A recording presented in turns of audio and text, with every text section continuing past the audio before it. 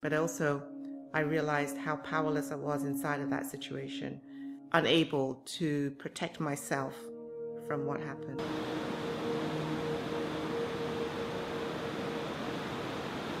It helped me to become a different person, but it leaves me still frustrated. It leaves me angry. It leaves me, when I think about it, still I feel that helpless feeling because I don't know how I got there, and so fast. At the same time, I agreed with and went along with, and so I was party to what happened to me.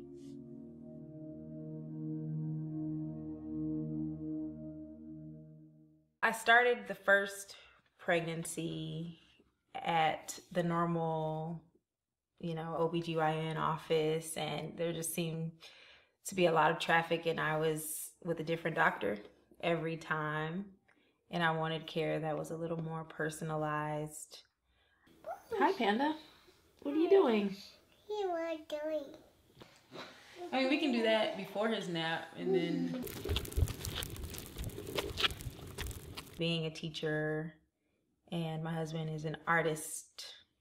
We don't have a ton of money. So once we learned that insurance could actually cover what was done with the midwife, then that made it an even better option. And just being able to have freedom in the delivery process and being able to make many of the decisions for myself was empowering.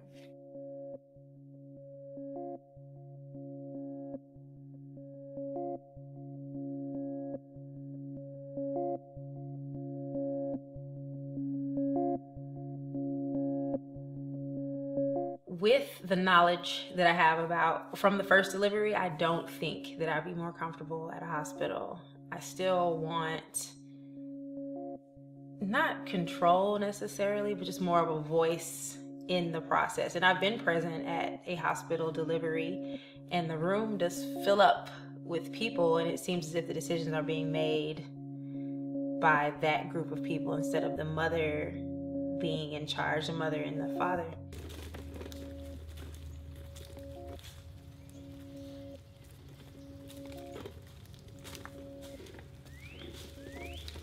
Having control of the process, it makes me feel as if I'm empowered.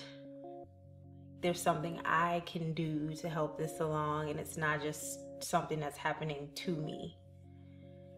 As far as, what the professional says should happen. I can help you. Okay, hold your finger like this.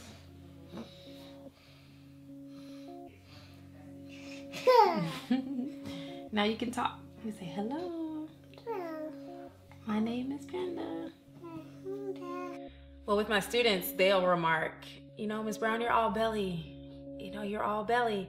And then they'll say, my aunt, she gained like 50 pounds or, and so since they're struck by that, I think it would be more memorable if I speak to my experience and I tell them, well, this is how I eat. And then they see what I'm snacking on.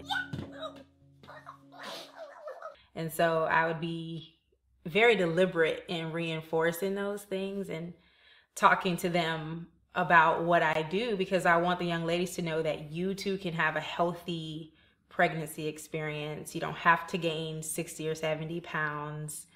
It doesn't have to be this traumatic experience that ends with medical emergencies and more prescriptions. Put it in the back. Yeah, if you don't mind it being on the seat.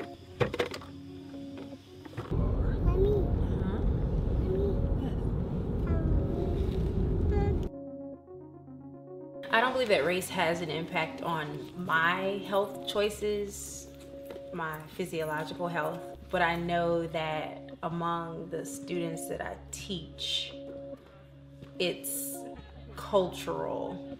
It's mostly Black, Caribbean, Hispanic students, and their diet is cultural.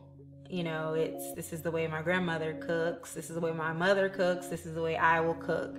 So being from having a different mindset being Black, but just culturally having different experiences. My mother being a nurse and making certain choices with our diet and what we were and were not able to eat, it has impacted me, and I want to pass the same thing along to my students.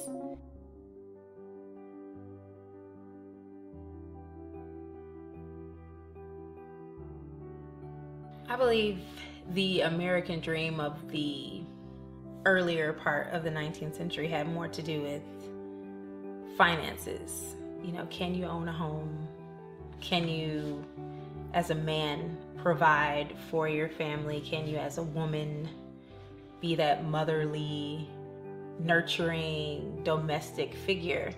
And I believe that has shifted more toward everyone having this personal sense of success, an individual sense of success. But I would like to extend the American dream to mean, am I balanced, you know, within my community?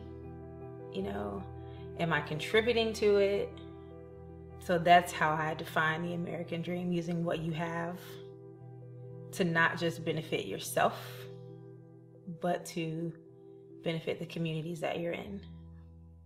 I was surprised at how quickly things went and how I ended up on the other side. And I realized, well, hold on, I'm a medical professional.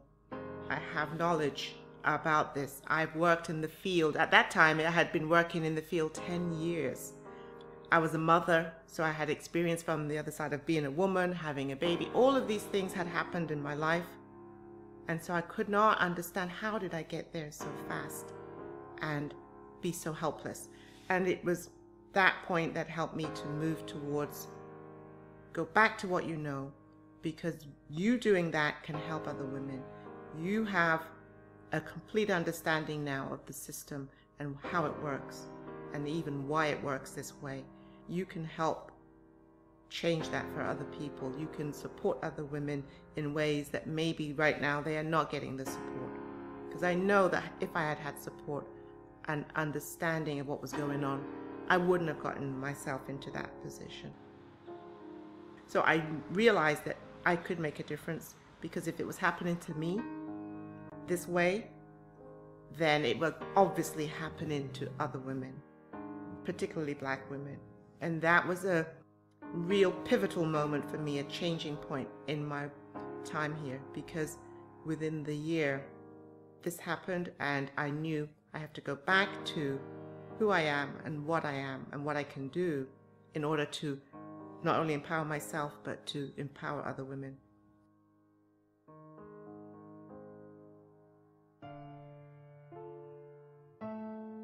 Building from there, I opened back up to seeing patients, began to build the foundation for what I'm doing now.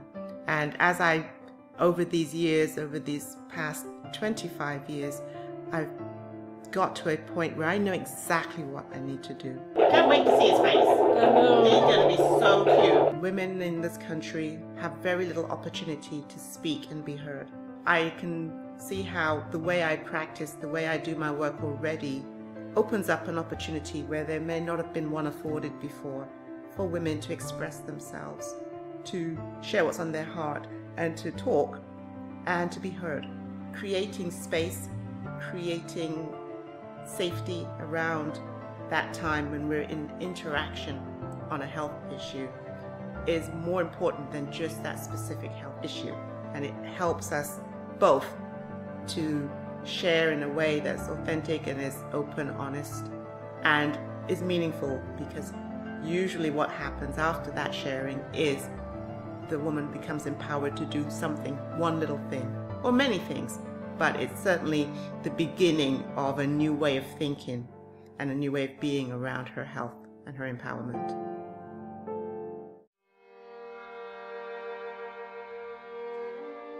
Well, with this pregnancy, I started out feeling confident and that I was more informed because I've already had the different experiences before. So I felt like I knew what I wanted. And even with that, it's been very frustrating because it's just been roadblock after roadblock after roadblock. I was referred to a high-risk clinic where at first it was okay because they were actually very lenient on me wanting to deliver vaginally. You know, they were on board with it. I spoke to the head physician, and he was fine. He was like, you know, it's fine for you to do that. We just recommend that you do it at the hospital.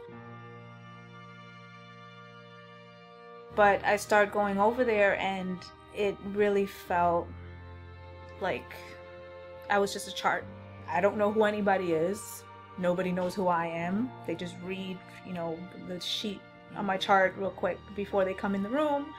There's no follow-ups. It just felt like I wasn't getting any attention at all. I was left in the dark. There was no information being given. I wasn't getting any answers, even medications that were prescribed to me that I had bad reactions to. Nobody was held accountable for anything. I really didn't feel safe at all. Every time I went for an appointment, it felt like I was being treated like a medical condition. It feels, you feel helpless, very helpless. And even me, you know, I do my research outside and I come prepared with questions, but when you do, you get like a kind of a pushback from the doctors. Like if you're somebody that's asking questions and that wants to, like, that's inquisitive and wants to know what's going on, like they expect you just to like move in and out.